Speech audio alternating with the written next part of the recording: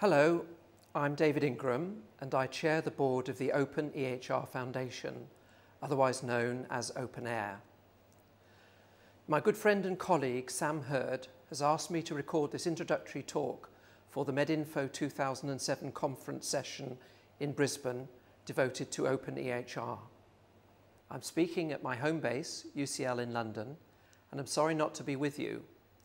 One thing I know for sure: health informatics conferences in Australia are always among the best and most memorable in the world. Sam it was who introduced me back in 1990 to join him in bidding for a research grant to explore health record architecture. We competed for funds in the European Union's Advanced Informatics in Medicine programme against large consortia which had spent several years preparing their heavyweight bidding strategies.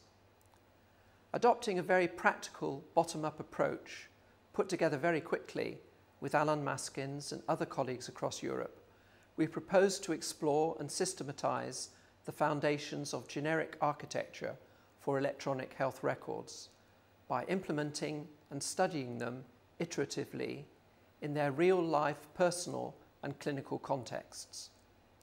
This was the basis of the Good European Health Record project that won through. It was a good project at a human level, conducted in a very practical and generous spirit across healthcare, academia and industry, and it has led to many good things. It was where Deepak Kaura joined us to lead the clinical sub-project, and David Lloyd came from his post as a London NHS IT manager. It was where Joe Milan, my colleague of many years standing, introduced us to Tom Beale, who in turn introduced us to the Bertram Mayer world of object modelling. It was at this time too that Martin Severs and John Williams were first working to establish realistic health informatics agendas for the UK Medical Royal Colleges. Many good and enduring relationships had their origins in and around the GARE project, as it was known. In that project, we learned a lot about the nature and complexity of health record architecture.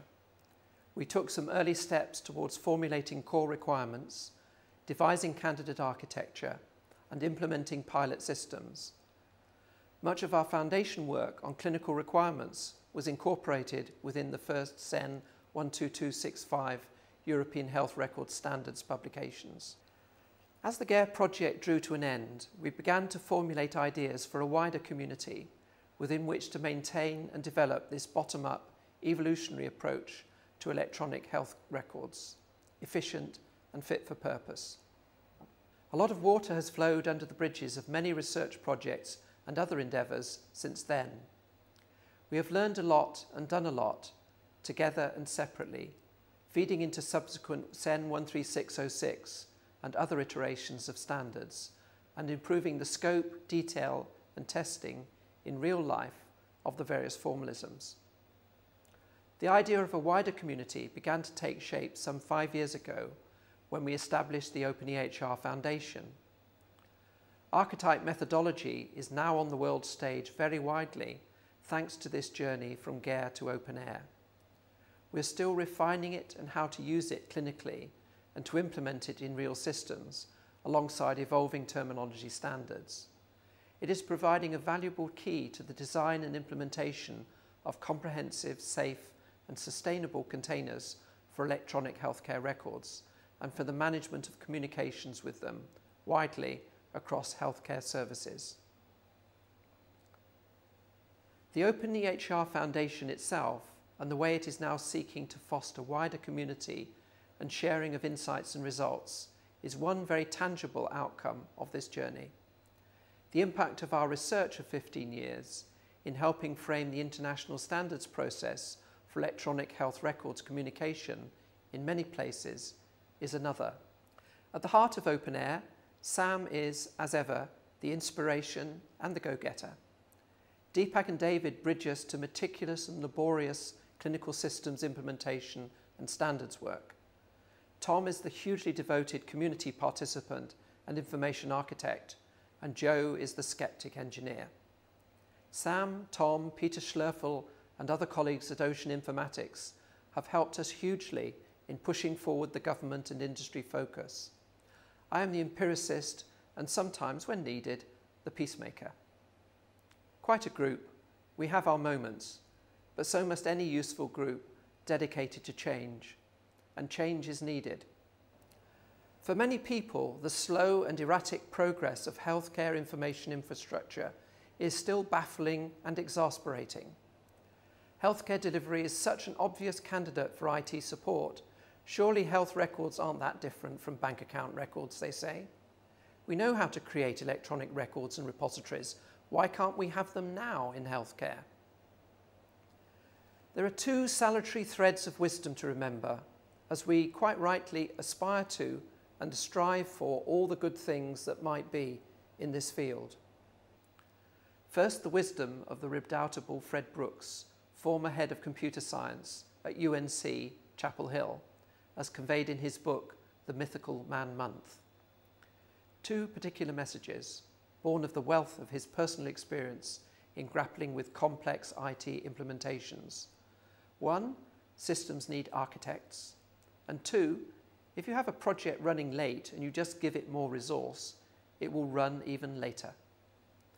Implementing IT in and around complex human organizations needs clear and realistic goals, direction and oversight.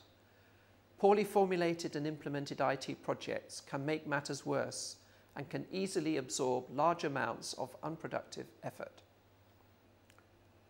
The second thread of wisdom is captured in the concept of the wicked problem, as expressed by Rittel and Weber. This is a prevalent kind of problem, which may be loosely described, but which lacks clear ownership, definition, and permission to work on it, which nonetheless, if tackled in a real-life project by some brave souls, must be done successfully or there's hell to pay, which in reality is never fully solved because increasing understanding of the nature of the problem leads to adaptation of the wider social organizations within which possible solutions are implemented. There is thus a continuous reframing of the problem in need of solution. Combine Brooks, Rittel and Weber and you have what might be called the BRW problem, as very well exemplified by the electronic health record. And so a good first step is to embrace rigorous system architecture at the clinical centre of the EHR enterprise. And a second is to work iteratively and avoid putting resources into the digging of huge holes. At heart, as with many fields of computerization, the problems encountered reflect lack of grounding of systems within the domain they must work in and over-optimism about how, practically, to realize benefits and avoid disbenefits, since both are possible. I have now seen 3 very costly eras of attempts to get to grips with healthcare information infrastructure. I've seen similar eras in other fields as well, e-learning, for example. E-health, as Europe now describes the health informatics field, has too often been characterized by money injected top-down, targeting poorly formulated clinical requirement with inadequate product, under the say-so of many who are driven and motivated by too great an imperative of doing things and too little of learning how. Each era has tended towards impasse, whether by technological, organizational, financial, or political insolvency. Such impasse is inevitable, given the mismatch of the challenge faced with the methodology, tools, and capacity deployed in tackling it. openEHR needs to be, and has tried to be, a little different. It is thus very interested in how healthcare thinks about, communicates about, and accounts for the services it provides. It wishes to publish and make fully available all its processes and outputs to help promote learning and good practice in the field. It plans to remain as small as possible, consistent with fulfilling a useful role, just as well as it hasn't any money and has relied on its core partners and participants to keep it on the air.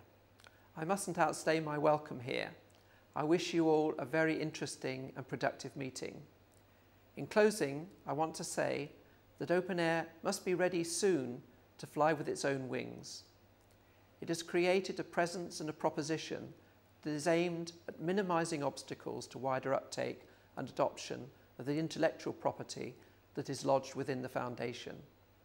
It is trademarked, fully documented and explained, and free of financial obligation. It can only grow further on the basis of how well it enables clinical progress with the EHR. It needs wider sponsorship now, as it is rapidly outgrowing the support and shelter that our small group can provide here at UCL and at Ocean Informatics with Sam, Tom and colleagues. We are looking for partnership to take it forward to the next level, maintaining the clear goals and principles on which it is based.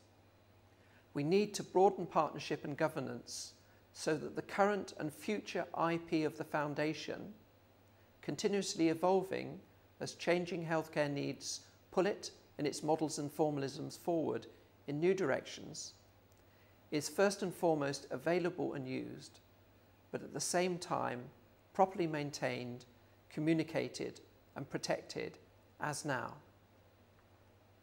As I've said, a Brooks-Rittel-Weber problem needs architect and architecture, but is never solved for all time.